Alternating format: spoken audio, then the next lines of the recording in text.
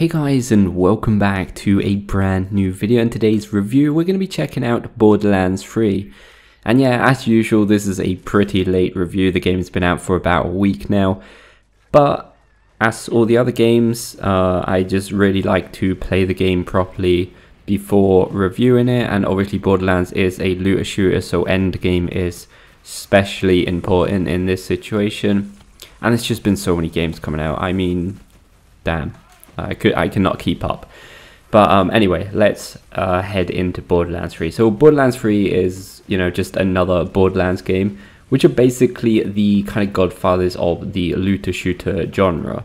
Now, for the most part, looter shooters are known for its endgame content, and the story or campaign is just like a little bit of a build-up towards the actual proper game, and that doesn't normally stand that well. But in Borderlands 3, or Borderlands in general, I'm sure if anybody's played any of the other Borderlands, they know exactly what I'm going to say. And yeah, the story is actually pretty good, and I think we should talk about it just a little bit before actually talking a bit about the end game. So the story takes off with the introduction of another new 4 Vault Hunters, and basically continues the story of Borderlands. Now, each Vault Hunter obviously will have its own unique abilities, own stats, as well as unique playstyle, just like pretty much any other Borderlands game. Now, at the moment, there are only 4 characters, even though I'm sure they will add some in later, as they normally do, but each one really does feel unique enough, especially like endgame, where you can really focus on a specific build that you want, and they feel unique enough to maybe start another playthrough and choose somebody different. So let's first talk about how good the actual story is in Borderlands. Now, if you played any of the others, you'll know that the writing and the characters in the Borderlands games are absolutely superb. Like, they have some really talented voice actors in it. Also, each mission seems like unique enough. It's not too long, like each mission's just about the right length. They're not too long and they're not too short. Pretty much most of the missions are the same length, so they're kind of predictable. That's not necessarily a bad thing, it's just time ways. There's none of those typical missions where it's just like, oh my god, when is this going to end? Or wow, this mission was too short. They're just like the perfect length, I would say. And all this actually goes for the side quests as well. The side quests are actually very, very surprisingly unique. Like, sometimes you just come across a random side quest and it will actually feel kind of like a main mission. Like, the characters in that side quest are really unique. They've got some really good voice acting, writing in them. And a lot of the side quests actually take you to places and allow you to do stuff that you don't actually normally get to do in the main missions, which is quite surprising and really nice. And all this is great because the game, or at least the story, does last in between like 25 to 30 hours. So it's always nice to have some nice refreshing story missions and maybe go out and do a side quest or something like that. Plus, the exploration in this game is absolutely amazing. There's tons and tons of collectibles that will unlock you new stuff. Maybe like unique enemies, like mini bosses just hidden around the world, which can drop you unique legendary weapons and stuff. It's always a great idea to go and explore in these games. And along the way, you'll do what you do in pretty much any looter shooter. A lot of looting, leveling up, and, well, shooting, I guess. And pretty much all of it's a lot of fun. It's a lot of fun to loot and get, like, your first legendary. There's just so many weapons in this game. Like, so many unique guns and items. It's absolutely bizarre how many there are in this game. Like, everyone's got their unique description, a unique way of firing. And there's just so many, like so many with different references to real life stuff. It's just really cool to just pick up a new legendary weapon and read through it just in case it's like a cool little Easter egg or something. I think they did an absolutely amazing job in this aspect. There's also actually a great number of different types of enemies in this game, so you never really get bored of fighting the same enemy. The bosses are really, really cool as well, though obviously bosses and pretty much enemies just end up as a farming method when you're end game, but still they're pretty good, at least when you're doing the story. There's also a nice amount of customization in this game, from weapon skins to character skins, and just there's not just like a few of them. There is generally a lot of customization in this game.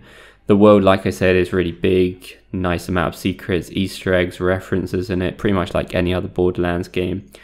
I really can't find much wrong with this aspect of the game, except maybe a few bugs here and there. Nothing that will ruin the game completely. There are a few annoying bugs every now and then. At least it wasn't too bad on PS4, though I have heard that playing on PC is more of a nightmare at the moment, or at least the moment of release. I'm sure they're working to fix it as soon as possible. But yeah, all this footage is from PS4 and there's really not been any issues with it.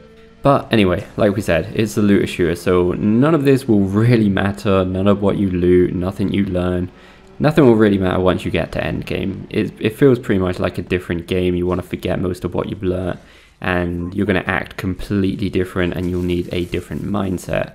And that's not necessarily a bad thing. I mean, that kind of, it's just a more refreshing experience once you get to endgame.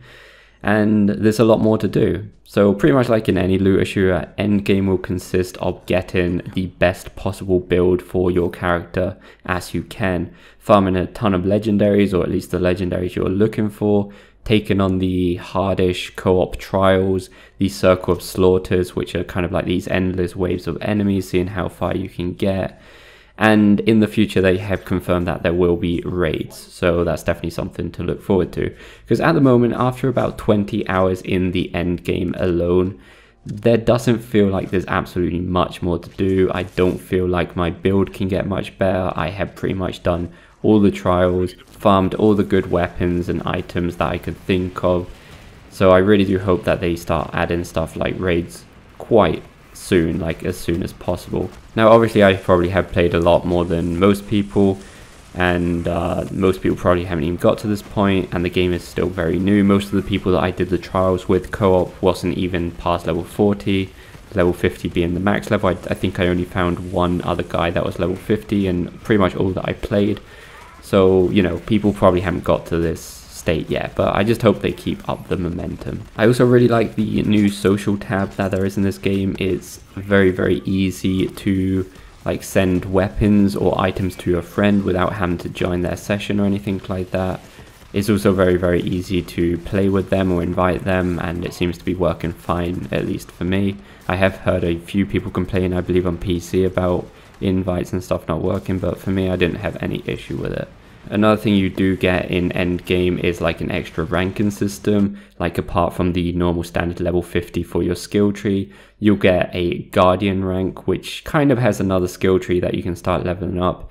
And as far as I'm concerned, like I'm level 100 and something, and it doesn't really look like it's got a limit, or like at least nobody's got to that limit yet. So it only really, that's like pretty much the only thing that would probably keep people playing it once they've done all the trials and stuff.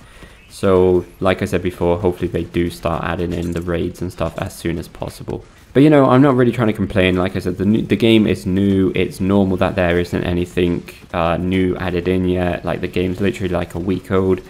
And you know, I've played for 20 plus hours in endgame, and I think that's actually quite a decent amount, and not to get bored. So everything's great at the moment, as long as they do keep up the momentum by adding in things regularly. So from me, it's a 9 out of 10, which is like 3 games in a row now. I believe that I've gave a 9 out of 10. This, Control, and Astral Chain. There's just so many good games coming out these days. It's absolutely incredible. So yeah, I definitely recommend you should go and pick this up if you're even slightly interested in looter shooter, or just even a good story. Like you could technically go through the story of this game without even caring about endgame and still have a great time, because the story is really well done. It's hilarious, the jokes are great, the writing, the characters, the voice acting, everything's absolutely amazing. So yeah guys, Borderlands 3 is now available on PC, PS4 and Xbox One. So hopefully this review was helpful. If it was, please go like and subscribe, and we'll see you next time guys.